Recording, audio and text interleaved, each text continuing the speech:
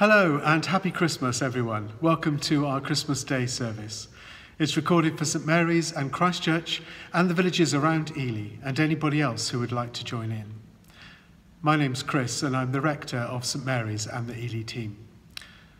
We're so happy that you're joining us today. Whoever you are, wherever you're from, you are welcome here. Christmas is traditionally a time of comfort and joy.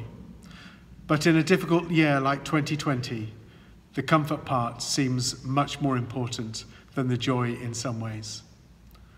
We're aware that for some people in our city, this has been a particularly tough year. Some have lost their livelihoods, some have lost their homes, and some have even lost loved ones. And for you, Christmas 2020 may not feel like a time of joy. We want you to know that we stand alongside you in prayer and in any practical way that we can. Let's begin with this Lutheran prayer for courage, which we've used a number of times during 2020. Let's pray. Lord God, you have called your servants to ventures of which we cannot see the ending, by paths as yet untrodden, through perils unknown. Give us faith to go out with good courage, not knowing where we go, but only that your hand is leading us, and your love supporting us. Through Jesus Christ our Lord. Amen. Well, hopefully you've been following the events at the stable outside the church. Here it was that snowy morning earlier in Advent. Please do visit it on your walk and go to our website to discover the people and the activities around it. So let's begin our service. Please do say the words in bold. I bring you good news of great joy. A Saviour has been born to us. Unto us a child is born. Unto us a son is given. He is Christ the Lord. Alleluia. We worship and adore him. Alleluia. Lord Jesus Christ, your birth at Bethlehem draws us to kneel in wonder at heaven touching earth. Accept our heartfelt praise as we worship you, our Saviour and our eternal God. Amen. And now our first carol, thanks to Harry Endersby Marsh and Andy Dykes for this rendition of God Rest You Merry Gentlemen, Let Nothing You Dismay. Remember Christ our Saviour was born on Christmas Day. God rest ye merry gentlemen, let nothing you dismay. Remember Christ our Saviour was born on Christmas Day, to save us all from Satan's power when we were gone astray. Oh, tidings of comfort and joy, comfort and joy. Oh, tidings of comfort. Mary, manger, donkey, snow. This is a picture, you know you got the postcard at home, but open the book, I ain't no wise man, I know. But most of the story you just don't get told. But this is truth, proof, God loved the earth. Approved teenage birth, dirt, hoof and hurt. Inverted worth, in that worthless back room. Gloomy shack and human womb. This is upside down. Come meet the king who put aside the crown. The same hands that made the skies outstanding and the tides dry ground, clutch straws surrounding as angels worship in the night. Men commission genocide, mothers that never meant to cry survive as their offspring die. War crimes to welcome the Lord in, a refugee born in a battle that's roaring.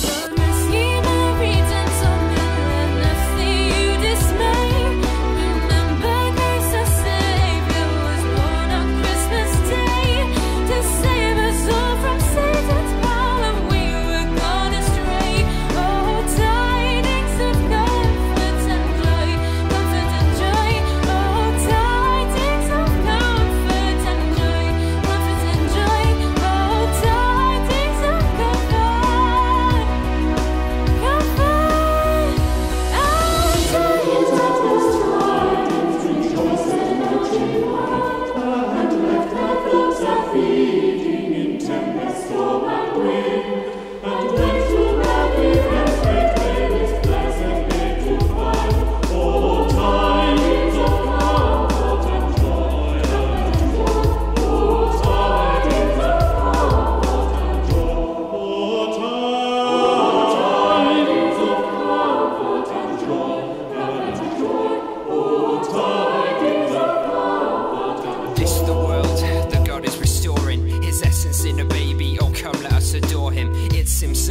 that he's outpouring. Seeing imperfection, healing our infection. Unpeel what's concealed, the misdirection has conned us. We've all failed the inspection of conduct, and now it's debt collection. We can't compare with none spare. Escape is beyond us, but there's a plan. Baby boy deployed to help helpless man when we weren't able.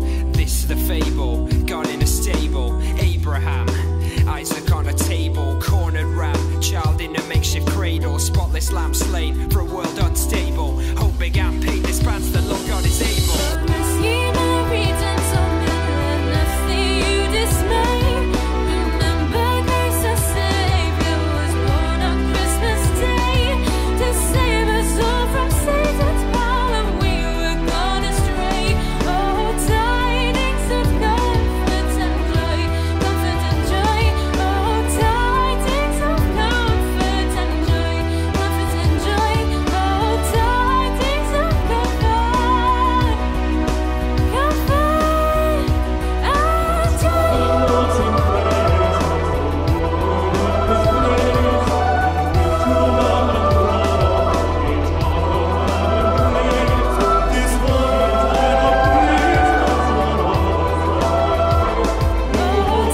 tidings of comfort and joy, comfort and joy. Oh, tidings of comfort and joy, comfort and joy. Oh, tidings of comfort and joy. Father, we do thank you that this Christmas, whoever we are, whatever our circumstances, you still bring us comfort and joy. Amen. And now Sophia is going to bring us our Bible reading from the book of John, reminding us that Jesus is the light of the world. This reading is taken from John 1, verses 1 to 14. Before anything else existed, there was Christ with God. He has always been alive and is himself God. He created everything there is. Nothing exists that he didn't make. Eternal life is in him, and this life gives light to all mankind. His life is the light that shines through the darkness, and the darkness can never extinguish it. God sent John the Baptist as a witness to the fact that Jesus Christ is the true light. John himself was not the light. He was only a witness to identify it. Later on, the one who is the true light arrived to shine on everyone coming into the world. But although he made the world didn't recognize him when he came. Even in his own land and among his home people, the Jews, he was not accepted. Only a few would welcome and receive him. But to all who received him, he gave the right to become children of God. All they needed to do was to trust him to save them. All those who believe this are reborn, not a physical rebirth resulting from human compassion or plan, but the one from the will of God. And Christ became human being and lived here on earth among us, and was full of loving forgiveness and truth. And some of us have seen this glory, the glory of the Son of the Heavenly Father.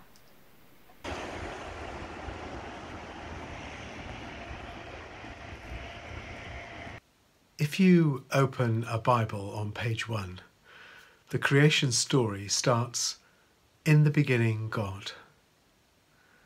And the reading of the Christmas story that Sophia has just read so beautifully starts, "In the beginning was Jesus, the Word." We discover that Christmas is a reset for humanity, a new creation. It represents a fresh start for God's people everywhere. So here in the Ely team on Christmas Day, we are celebrating a new beginning, the dawning of a new light in the world. Just as for us, the hint of sunlight in the east in the morning is a telltale sign that a new day is beginning, so Jesus' infant eyes opening to the morning light on that very first Christmas Day is the sign of a new era dawning for all of us. A sign that God's light is coming into the world through Jesus. It's a sign of the life, vitality and aliveness which can only be found in Jesus. His radiance is breaking in to light the path for all people everywhere. This is God's gift to us. Yes, you and me. But of course, such a gift isn't always universally welcomed. We can create all sorts of reasons to turn the gift down, can't we? Some of us would prefer to wait. Lord, yes, but not yet. Some will deliberately duck the gift altogether to avoid our shady plans coming into the light. Some of us reject the gift because our lifestyle will be exposed. Our manipulative nature will come to light. Our business dealings will be challenged. Our prejudices will be seen for what they are. So we prefer to stay in darkness. But if this is you, I'd encourage you to welcome the light this Christmas day. Receive Jesus as a gift this Christmas. And as you receive him, open yourself up to God's holy, radiant aliveness streaming into your life. And in receiving God's gift, you can begin to live as a member of God's family, as an intentional part of God's creation. You can start living in the light. If you are resisting it, I implore you to welcome the light of life into your life and to let it signal a new start for your life. The dark night has ended and the day lies open before us. This light is a transforming light. It will be uncomfortable at first. It will expose things in our lives which we might think would be better hid in darkness. But as the darkness recedes, we discover a new path lighting up before us, a life-giving path, a path of grace and forgiveness, for us personally, and through you and me, for all those we love. What a change will happen. It's described in the Bible as being born again. It's so dramatic. A 180-degree turn, a new beginning. But accepting this gift is not just for your benefit or mine. God has much bigger plans than that. He wants your light out there to join the other lights shining in his global village.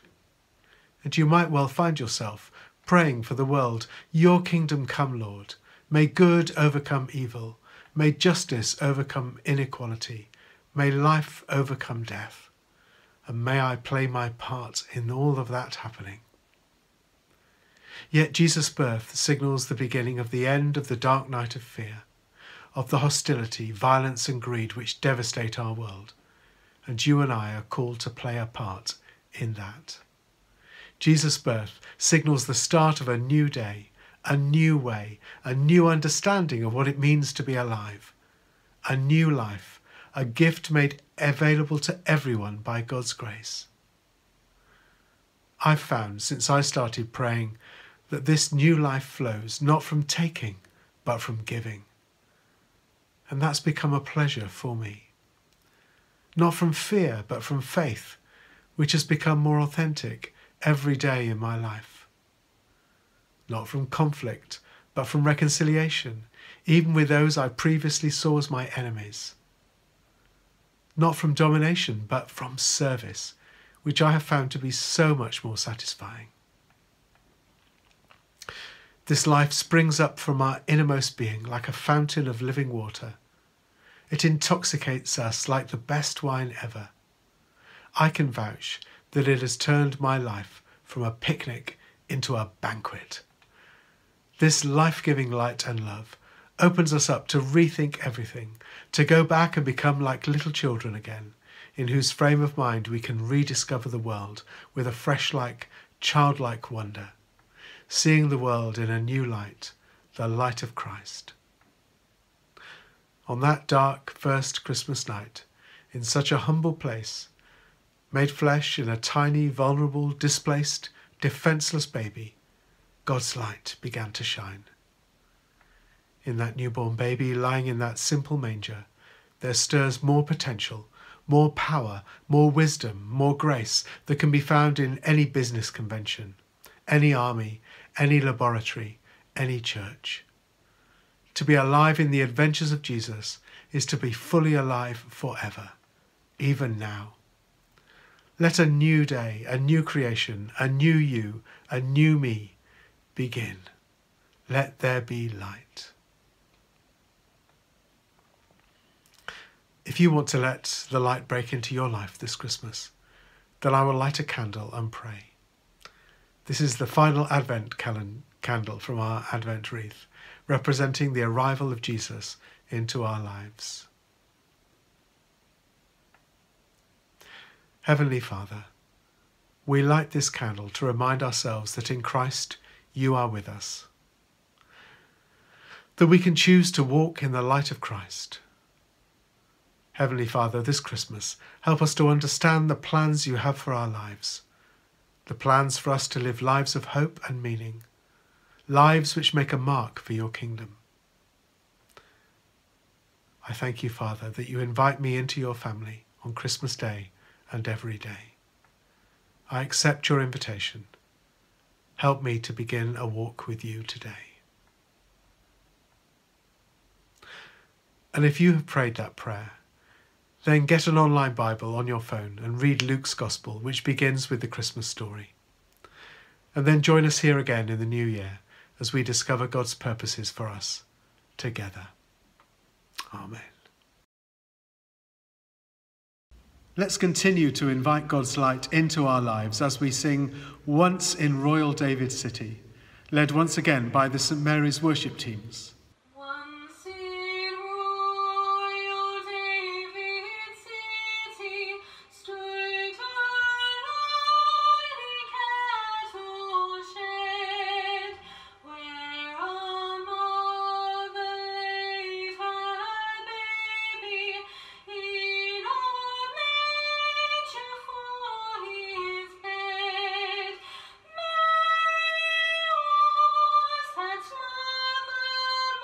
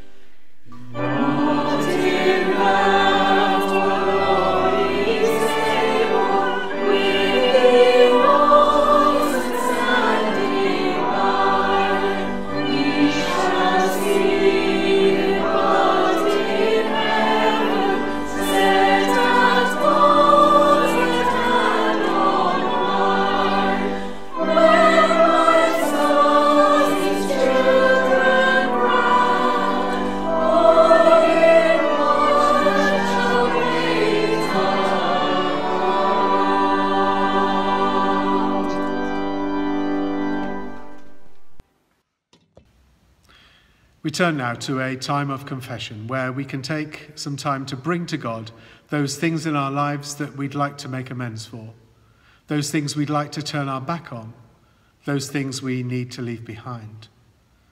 They might be hurtful things that we've done or things that we've forgotten to do as we try to follow the way of Jesus. Please join in with the words in bold. Lord of grace and truth, the Virgin Mary accepted your call to be the mother of Jesus. Forgive our disobedience to your will. Your Son, our Saviour, was born in poverty in a manger. Forgive our greed and rejection of your ways. The shepherds left their flocks to go to Bethlehem. Forgive our self-interest and lack of vision. The wise men followed the star to find Jesus the King.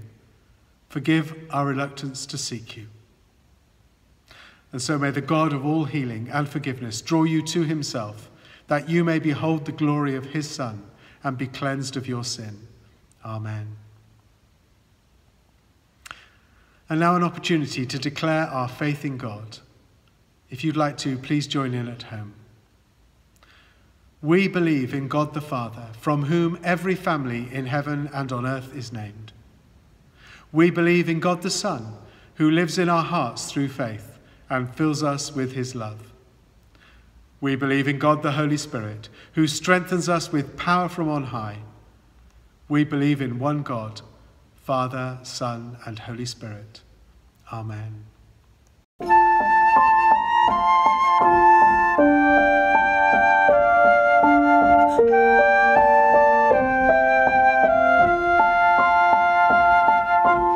In the bleak midwinter, frosty wind made moan. Earth stood hard as iron,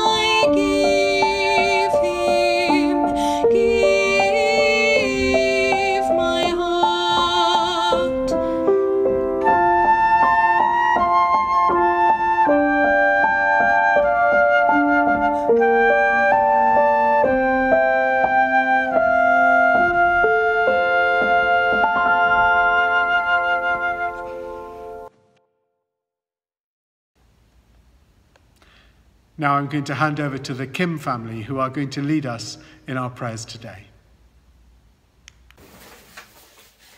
Dear Lord, we pray first for those living in parts of the world where their life is hard. For those living in countries where there is conflict, we pray for strength and patience for those working for peace, and that the next generation will learn to work together and not perpetuate old hatreds. For those living in countries where access to food, healthcare, shelter, and education is a struggle, we pray that the leadership in those places work for change for those at the margins of society. And we ask that you would show us where we can play our part in sharing what we have with those in need.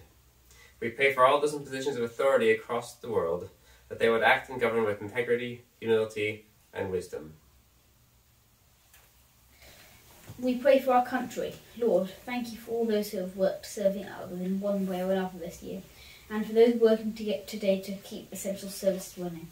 Please help those who need to relax and recover this Christmas, find time and space to rest. We pray for our country's leaders, that they would help to bring unity as people face the challenges and changes of the coming year.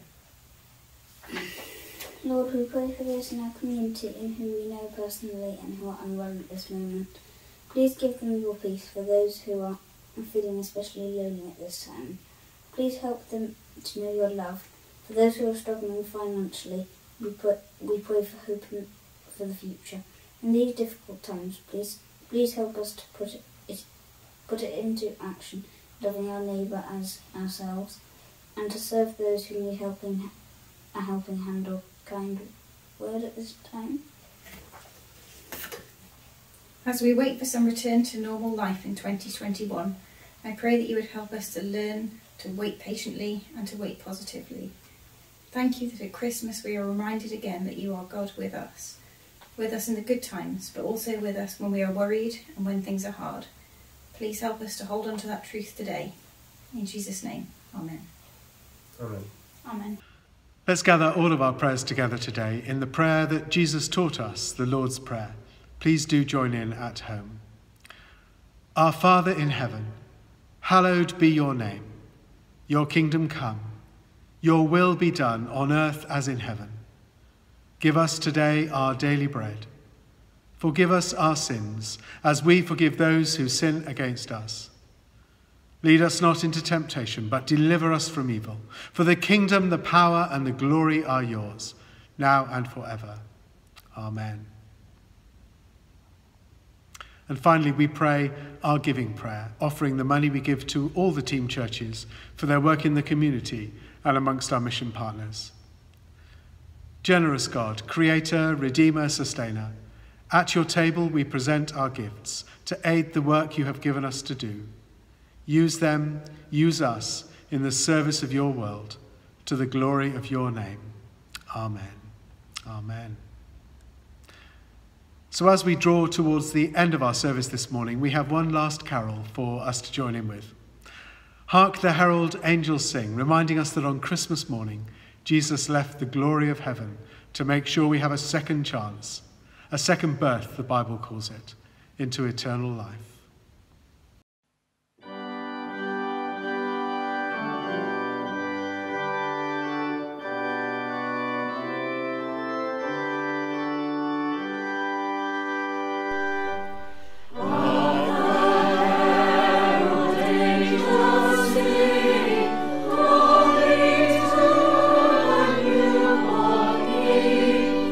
Peace on earth and mercy on